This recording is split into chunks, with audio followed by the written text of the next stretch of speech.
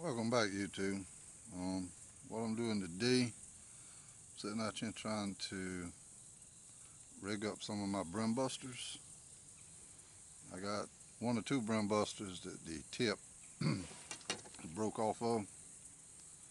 So what I'm doing, while I got time and river's high, work on some of these brim busters and rig them up.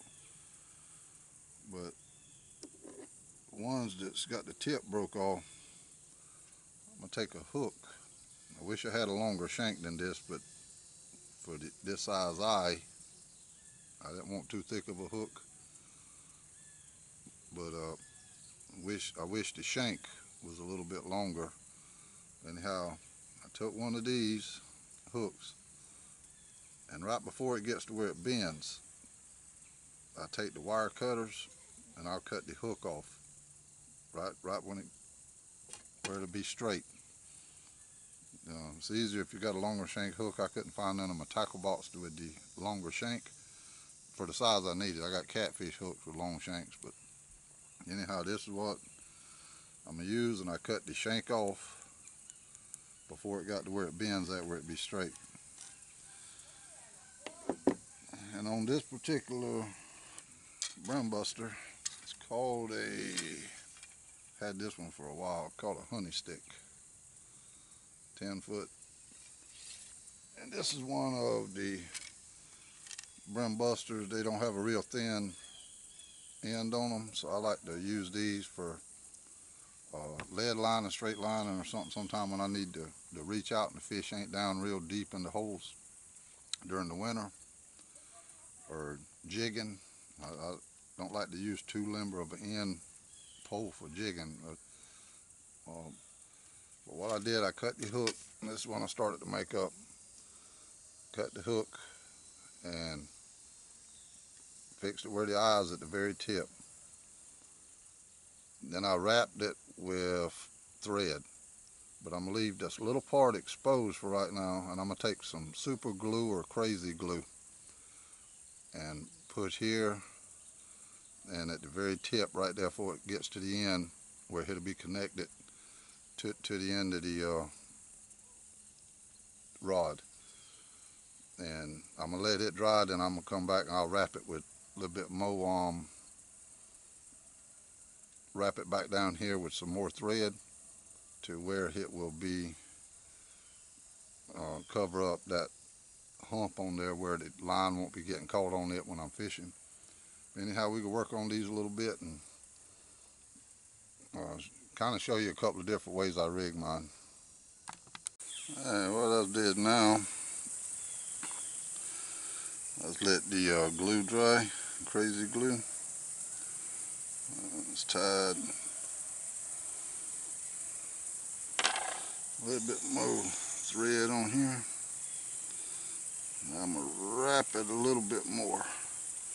Try to work my way down near that shank of where I cut off the hook at, where I got it on there.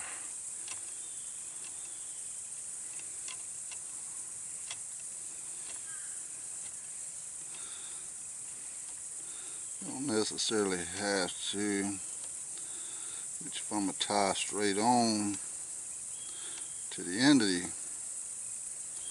brim buster, I really ain't got to do this. That little part, that hook sticking up back there, where it keep my fishing line from coming across it and going to the eye.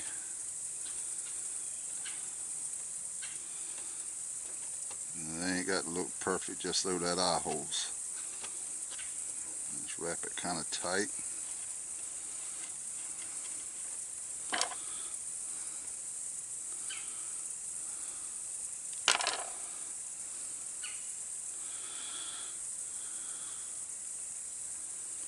Y'all have to excuse my thumb. I know it don't look good, but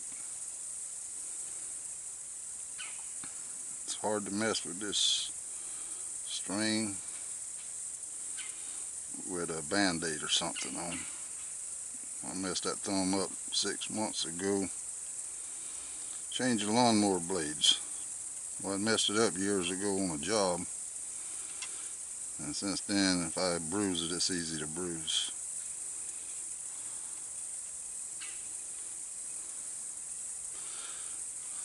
Now what I'm going to do is go ahead and cut this. I get one more knot in there.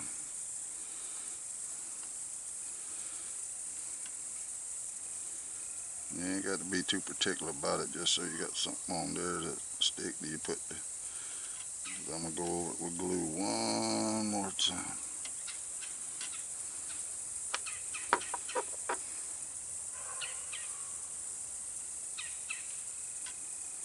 Okay, now I'm going to put me a little more glue on there, but the glue I already got should hold it. And that eye there is stuck. That's a eye right off of a hook from a bass hook, worm hook.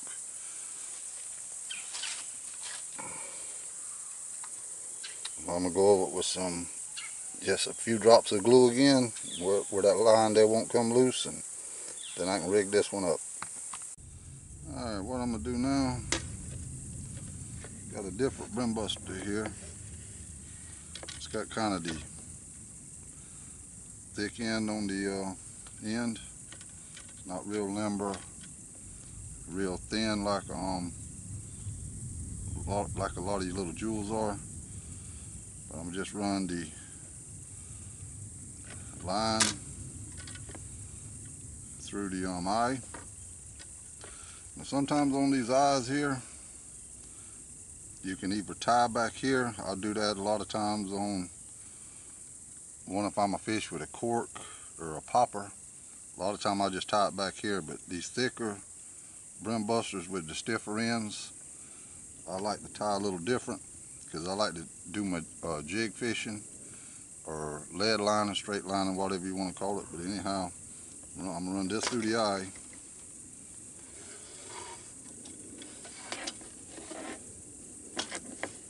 And on a lot of these bream busters, you have some eyes here on these little pins that you can wrap your line up on. Go through the back eye.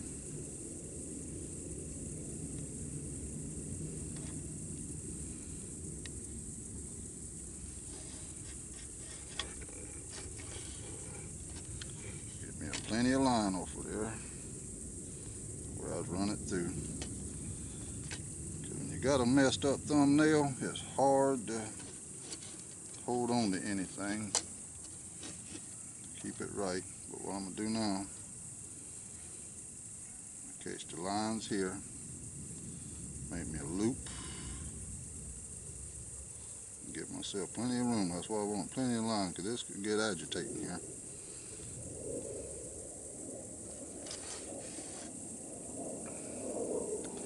I'm going to start to wrap it. 1,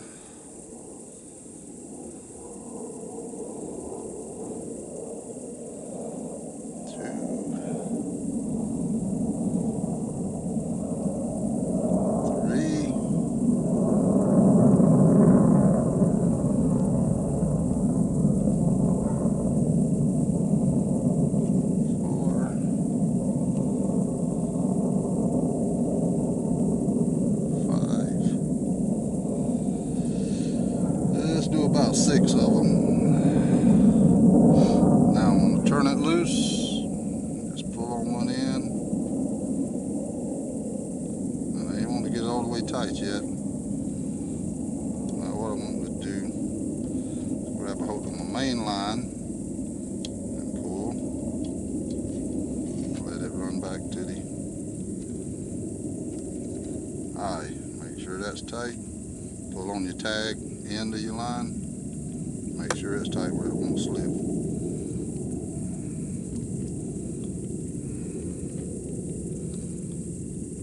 Now, just cut the piece of the tag line off. I'll leave a little bit of the tag line on there sometime just in case it slips a little. It ain't gonna bother me. Now, show you what I do next.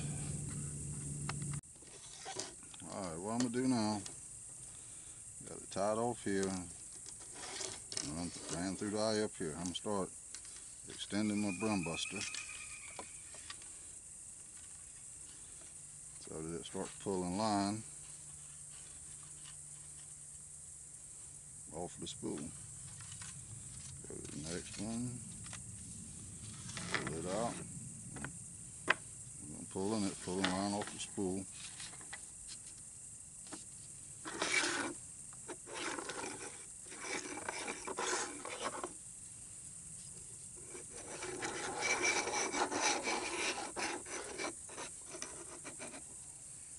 Okay, now that I've got that, so I know I've got it a little bit beyond where my brim buster is. Bring it back, catch it about where it was at, get the length of the brim buster if I can get a hold of this line. Start to wrap it on here. I'm going to do wrap it about 3 times, or 4, however many times you want to wrap it.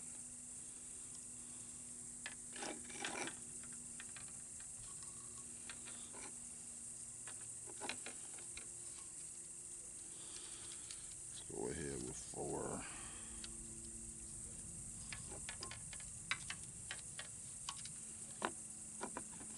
Alright, now I'm going to go ahead and cut that.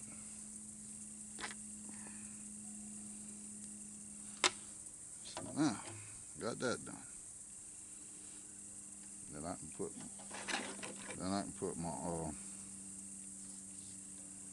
hook on here with my lead. Go ahead and do that.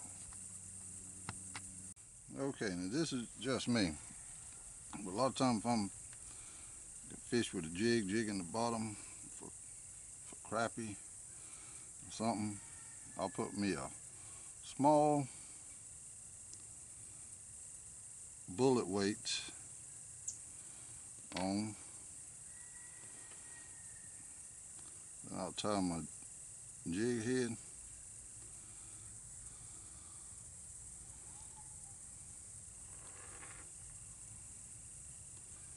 Make myself a little room here, a little bit of extra line. Wrap it and go back through. Come on. Fold it back through and I catch it with my teeth.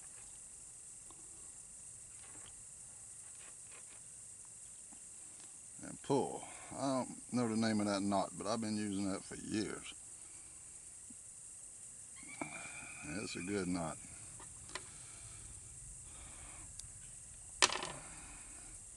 Alright, I got my bullet weight on there above my jig head. Now, a lot of times, most people just use a jig head and put the jig on there. I'm going to show you in a minute the reason I put a piece of lead just above mine. I'll come like 1.5 inches, maybe 2 inches above. I'll put a split shot.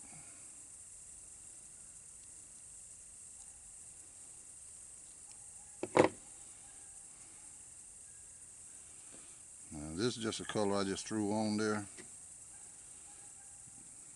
just for the sake of making the video.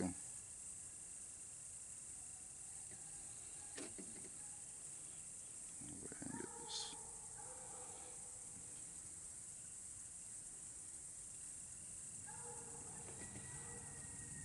Alright. That tide water and that river, down there where I fish, it's very snaggy along them banks, and that's where the fish get at, along them snags. A lot of times when you're using just this jig head, when you're jigging up and down on that bottom, a lot of times them limbs and stuff this could get caught on. It'll get snag onto a limb. Well, you got a little bit bigger piece of lead up above it, and you're bouncing it up and down. As long as you don't pull it into that snag or that log too hard, or that root, you can take this other piece of lead, and if it's off the bottom just a little bit, it will work up and down till it will work that jig head back loose, as long as you don't pull it too tight and hang it too good. But he'll get hung, limb or something above, just let it drop down. A lot of times that heavier piece of lead will snatch that one. But this jig is still going to fish up and down as you dropping that lead ahead of it. But if the water's calm, I just use the jig head. But that's just me. But different places and different bodies of water you're fishing, it'll be different. But a lot of people just use the jig head, like I say, with the grub there. But sometimes, not all the time, if I'm in kind of moving water or up in an eddy and the water's kind of swirling and I know the fish up in there, I'll put a piece of lead above it. Anyhow, I wound my line earlier. I wound it up from the bottom side somehow. But all you got to do is unwind it the right way. But what I'm going to do now, I'm going to go ahead and, I'm getting ready to go fishing. Go ahead and unloop it from around these pins.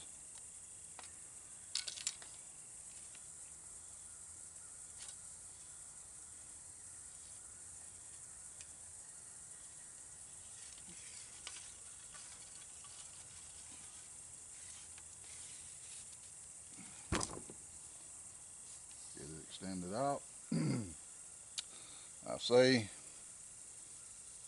if I want to jig 2 foot deep, behind a bonnet bed or something, I can jig 2 foot deep.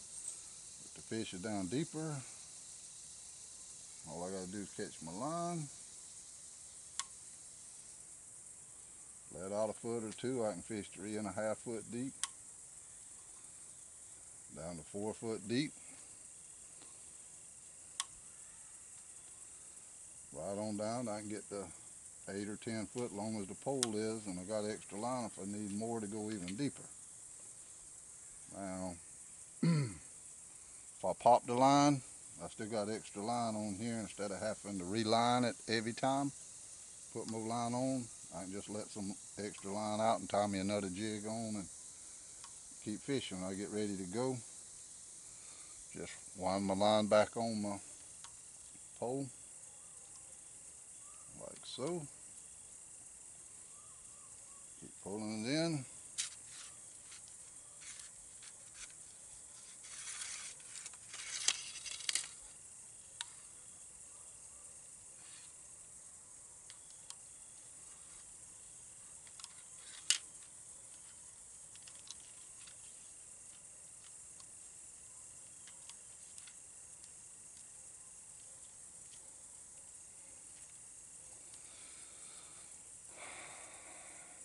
Got it at the right length, you can hook your hook right back under,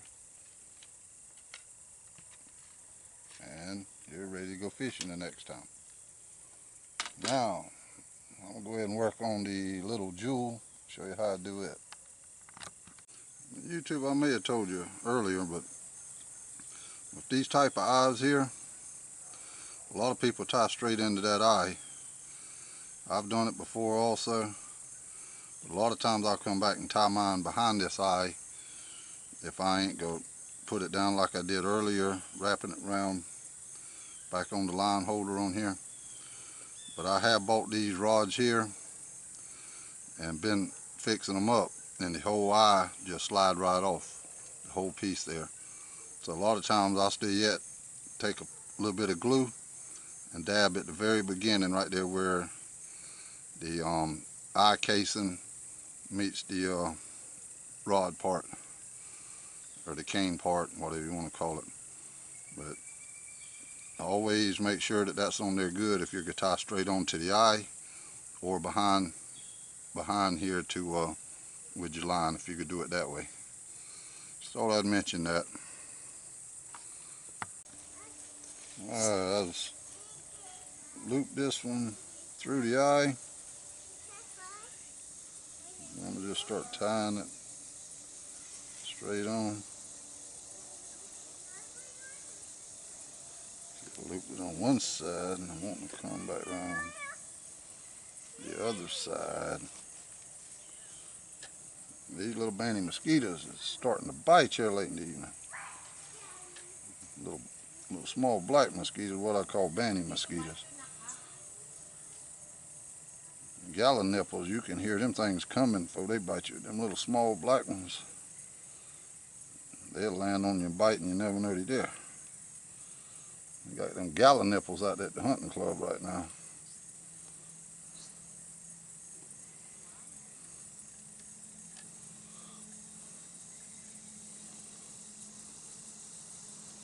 Well, I like to allow myself plenty of line because I have a time catching a hold of this thing. I want to hold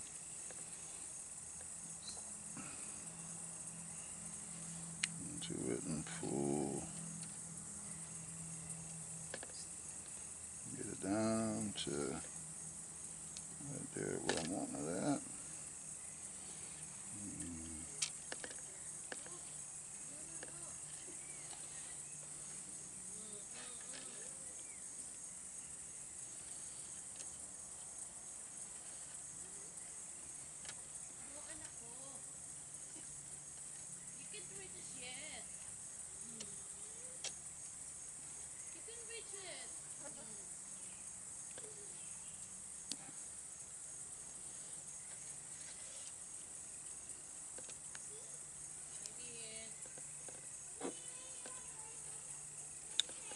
Get this up against here good. All right. Whatever kind of knot you know to make best on the end of one of these things, you two. Go ahead and get that cut. Alright. Go ahead and extend this out. Pull it off the spool here while I'm going.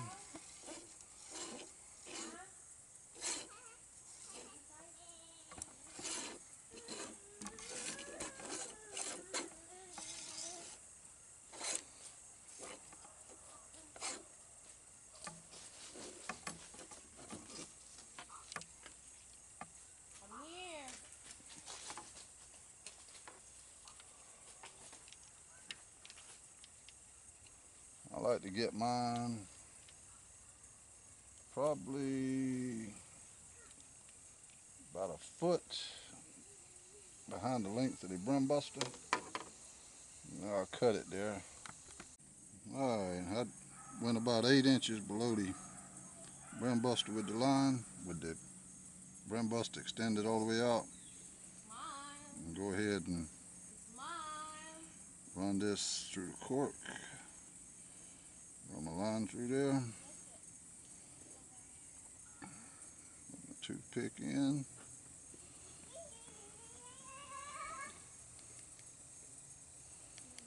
Got a certain distance I like to put my toothpick in there because I like that cork to stand up when I throw it and it's sitting on the water. And a lot of time I use a number 4. Gold eagle claw hook is what I like to use for brim fishing. A lot of people use number 6. It's different. People have different preferences.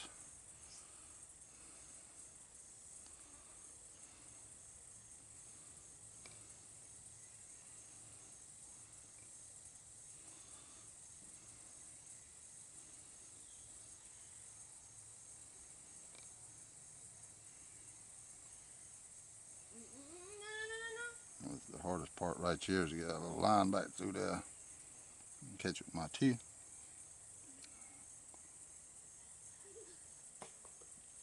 Without hooking myself in the lip like a fish. Now, come up just above it. Open up this BB shot.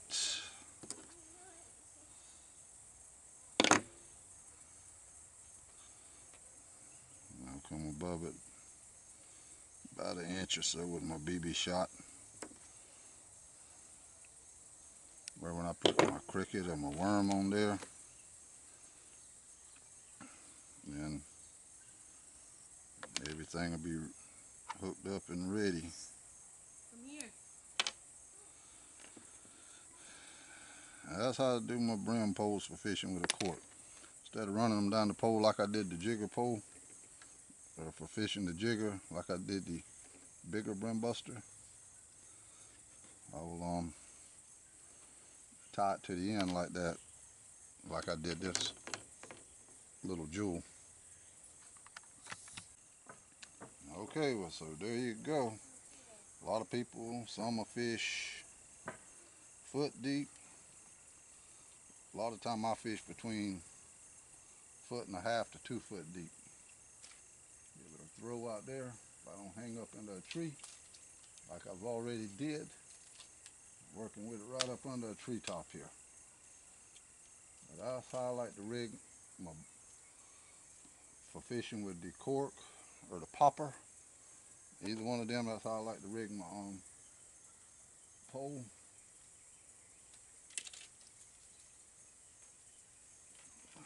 I done caught a leaf and a tree over my head. And how when you get ready to get finished fishing, just let it in.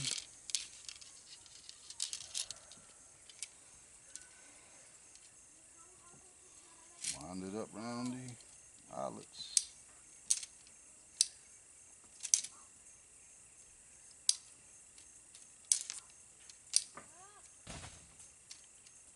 Boy, was that hook sharp. Yeah, you get them stretch a little bit sometime and people hook that eye or hook right there. There you go, that's 2 of them fixed up. One for fishing the jig for crappie and stuff, fishing down deep. And glue, I fixed the eye, about dried on that one. If I need to, I can always take a fingernail file or something up and smooth that off. But anyhow, that's for the ones that hadn't maybe new to fishing or something, just getting into fishing, rigging up a pole and starting to fish. That's just a couple of ways I rig mine up. A lot of people do them different. I know I'll get comments saying do it this way, do it that way, but that's just the way I do mine. And I mean, however you know how the best way to do it, but for the new fisherman or something that just getting into fishing using a cane pole or something, that's just a few simple ways there to do it and be ready to go fishing. And anyhow, I hope you enjoy y'all watching the videos and stuff. And till the next time, keep your powder dry and your lines wet.